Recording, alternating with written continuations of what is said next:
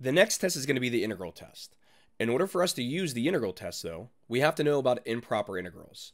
Now, improper integrals are very straightforward, so we're just going to go over them real quick right now. We could have done this earlier in the semester, but I knew we would be hitting it here, and you would never see it again until this part of the semester, so I think it's best just to look at it now. So what is an improper integral? Well, we're going to let f of x be continuous over an interval of the form a all the way up to positive infinity. Then the improper integral is going to be the integral from a to infinity of f of x dx. And how do you evaluate this?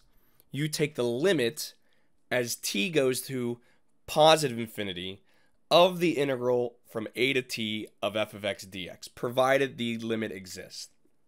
Now, this use form number one if you have an integral symbol, if you have infinity up above. Then, if you have negative infinity, it's just the same exact thing. It's just you're setting it up a little bit differently, okay? And in each case, if the limit exists, then the improper integral is said to converge. If the limit does not exist, then the improper integral is said to diverge. But there is a third form that we need to be concerned with. And that's this one right here.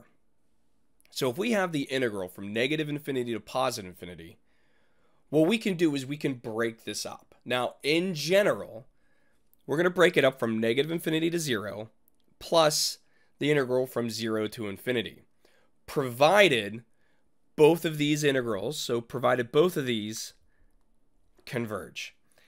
If either one or both of the two integrals diverge, then the entire integral itself diverges. All right? So you can see why we didn't really look at this at the beginning of the semester and we're really focusing in on it now. It's because it uses these words converge and diverge all over the place. So I just figured we'll just do it right now. So let's look at some examples on just how do we actually calculate an improper integral. All right? Because I think that's really important. So let's say we wanted to find the area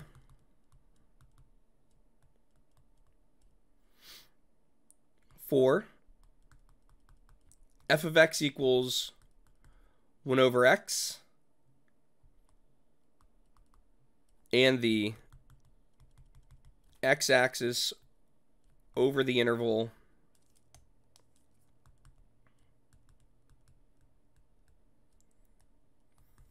(1 to infinity). Okay? So visually, here's what's happening. 1 over x looks like this, okay? In fact, technically, looks like this. You got this other side. But we're only concerned with the interval from positive 1 to infinity. So we want all of this area underneath here. And you got to remember, this is going to infinity. There's not like a hard stopping point like from the integral from a to b, all right? So what we can see here is our area is going to be the integral from 1 to infinity of 1 over x dx. Now, this is form 1. So let's go ahead and let's apply the improper integral as a limit. So we're going to get the limit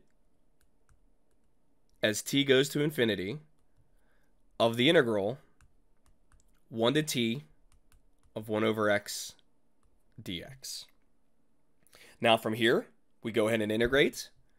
We get the limit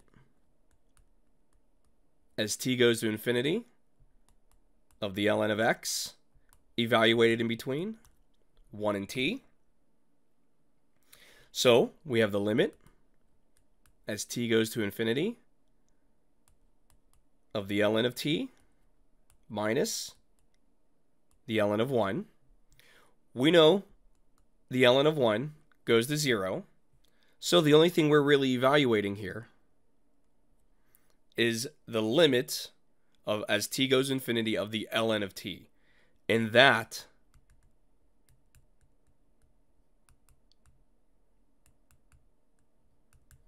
goes to infinity.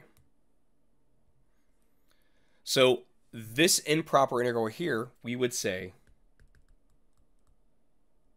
diverges. All right? Let's try another one here.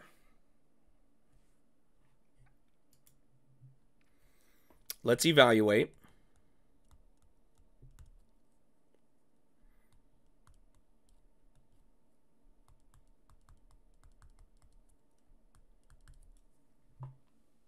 This integral. Now this one we're going to need a table, but I'm just going to tell you what it is because I'm not concerned with can you find the integral. I'm concerned with do you understand how to use improper integrals here. So the first thing we're going to do, all right, is we're going to rewrite this. This is going to be form 2. So we're going to rewrite it as the limit.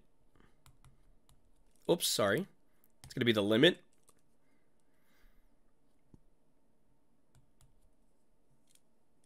as t goes to infinity. I'm sorry, t goes to negative infinity in this one. Of the integral from t to 0 of 1 over x squared plus 4 dx. Now, the integral of that, like I said, you're going to need a table for that, but I'm going to help you. That's just going to be 1/2 inverse tangent of x over 2 evaluated in between 0 and t. So you would actually look this up in our integral table. So from here, we're just going to go ahead and we're going to evaluate. So I'm going to pull the 1/2 out front. We got the limit as t goes to negative infinity of the inverse tangent of 0 minus the inverse tangent of t over 2. And this turns out to be pi over 4. So this converges to pi over 4. So the last example I'm going to do here. All right, once again, we're going to evaluate. And in this case, we're going to go from negative infinity to positive infinity. So this would be that third form. All right. So when we go to evaluate this, notice that the limits of integration are negative infinity to positive infinity. So what we're going to do is we're going to start by splitting up the integral. So let me just go ahead and rewrite it. Now we're going to apply form 3. We're going to split it up. So we're going to go from negative infinity to 0 of x e to the x dx plus the integral from 0 to positive infinity x e to the x dx. Now, you got to remember, if either of these diverges, so if either diverges,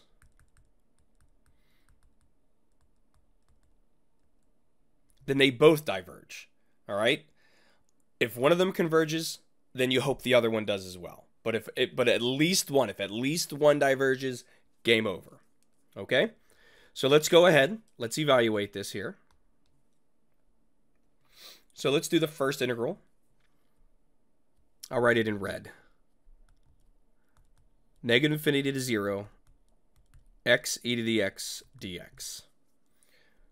That's going to be the limit as t goes to negative infinity of the integral from t to 0, x e to the x dx. When we integrate that, we're going to have to use integration by parts. So we end up getting the limit as t goes to negative infinity of x e to the x minus e to the x. Evaluate this between 0 and t. So you get the limit as t goes to negative infinity of negative 1 minus t e to the t plus e to the t. And when you substitute in your limit, you end up getting negative 1.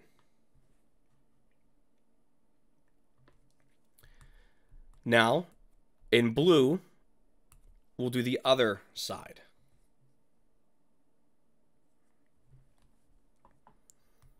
So we get the integral from 0 to infinity of x e to the x dx equals the limit as t goes to infinity